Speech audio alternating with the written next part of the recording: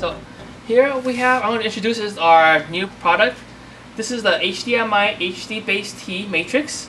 What this basically does is it allows 4 inputs, and you can switch, and then 2 outputs. And for the outputs, you can switch between any of the 4 input sources. So this LED signifies which HDMI input is selected to display for each output. And these are the IR sensors, which allows you to control your players. So these I'll demo these in the later. Mostly what we're going to be using is the IR out, basically from going out to the players. So here's the front. Now I'm going to show you the back side. So here's the back side. Here you see a few more ports. You see the 4 HDMI inputs.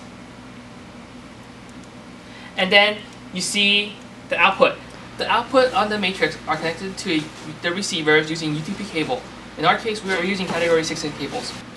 Because this is an HDBaseT unit, we can transmit 4K video as well as 1080p.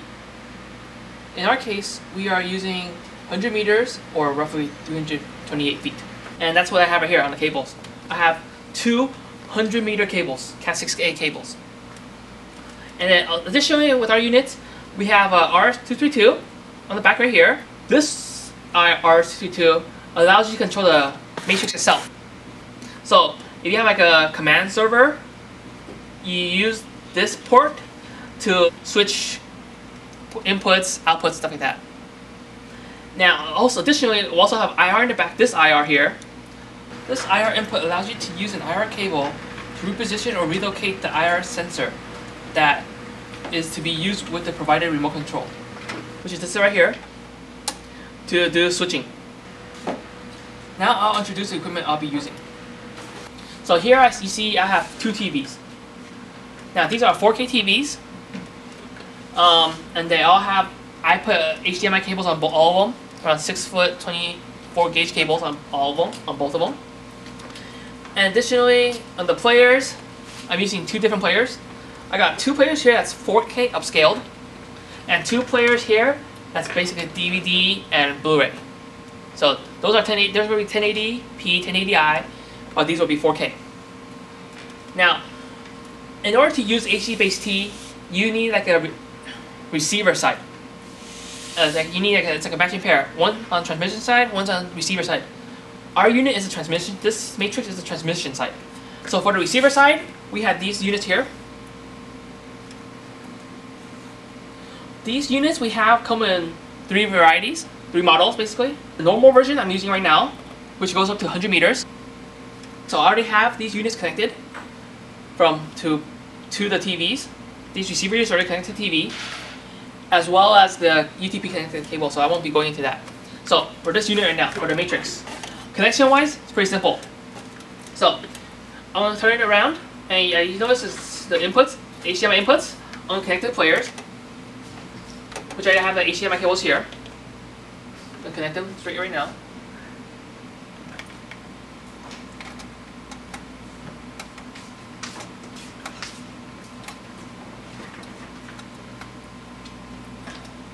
And then I'm going to connect the UTP cables.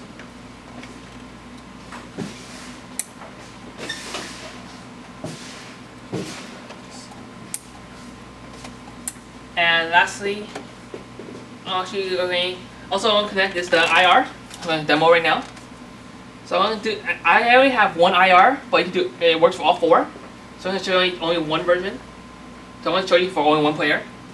And that's the power. So plug it in. You see the lights light up.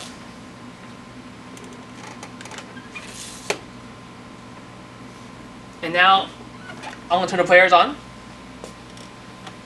I'm going to turn TV on first.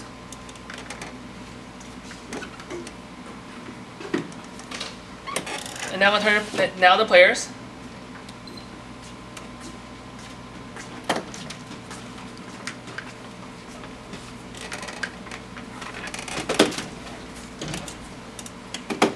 So here we go.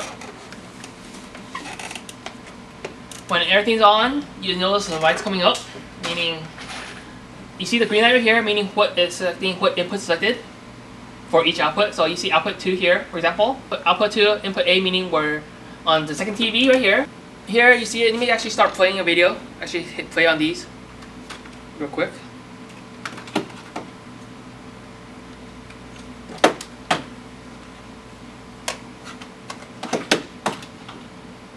So I have right now the actual input sources playing. So here you see they both have the same thing right now because I have both outputs on the same input.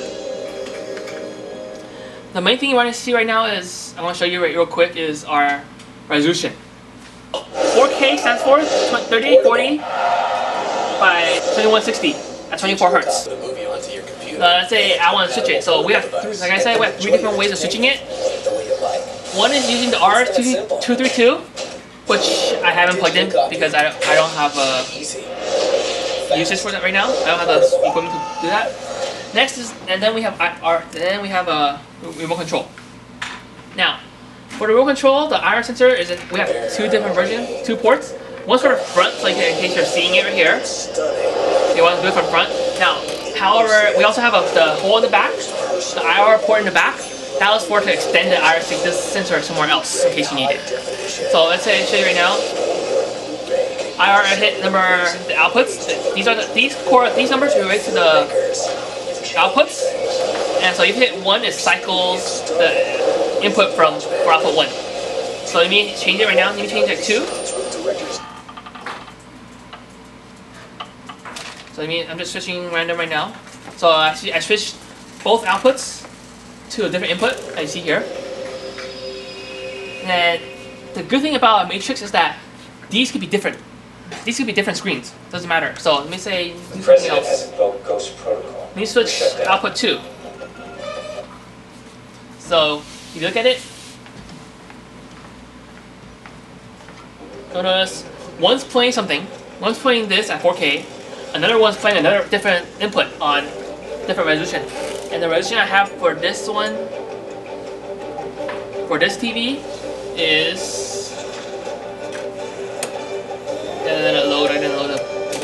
1080p. So that's what Matrix does. You can switch around different inputs for each output individual. So one input could be 4K 2K, another player could be 1080p. That's a good thing about Matrix. So, and then the last way of switching it, lower the volume on that.